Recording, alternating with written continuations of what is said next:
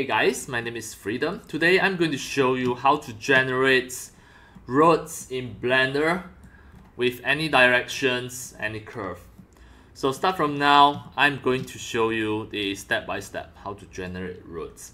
So first I'm going to just start a fresh new 3D project in Blender.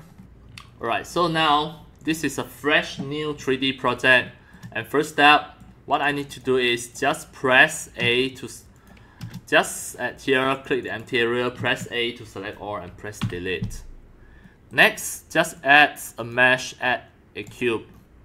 Go to the edit mode, right click, merge vertices to just make sure it combine to just a single vertex at the center. Then click Z.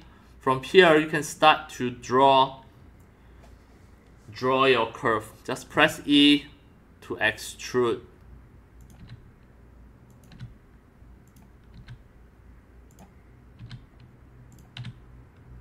This is the road that you want to design.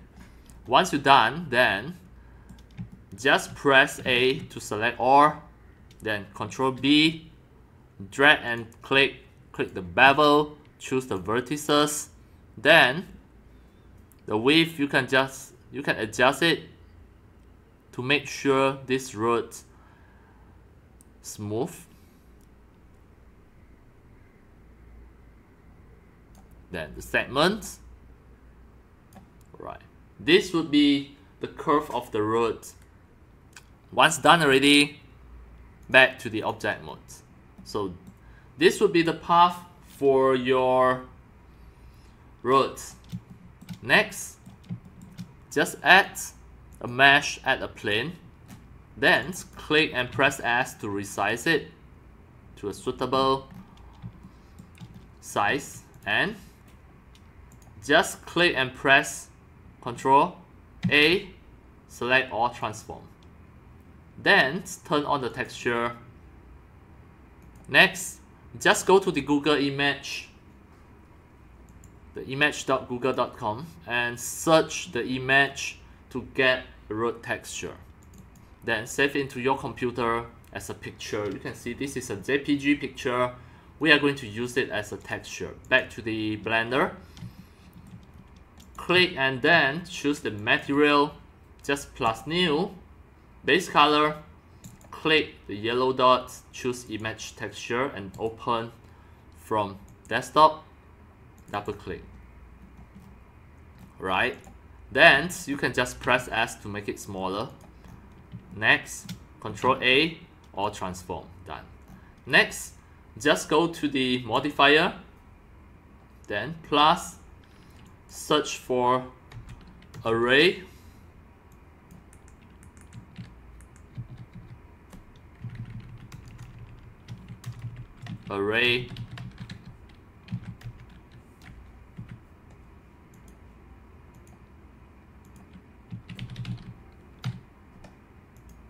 then click plus to add the modifier again, search for curve.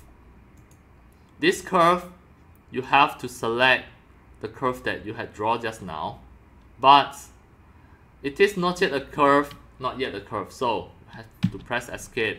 And this curve, you have to right click, convert to curve first. Make sure you see it is a curve. Then click again the roads. Under the curve, just select this curve. Now you can see it start from here. You can just drag the counts on array. It is going to just generate the road for you. Once done already, just click here, apply, click, apply, and delete the curve.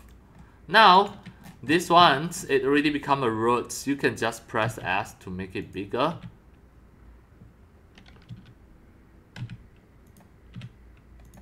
Now you can see this is exactly the road that you had generated just now, just by drawing a curve and convert it to curve. Then use the array modifier and the curve modifier. Finally, you generated a very smooth roads for your Blender 3D animation software.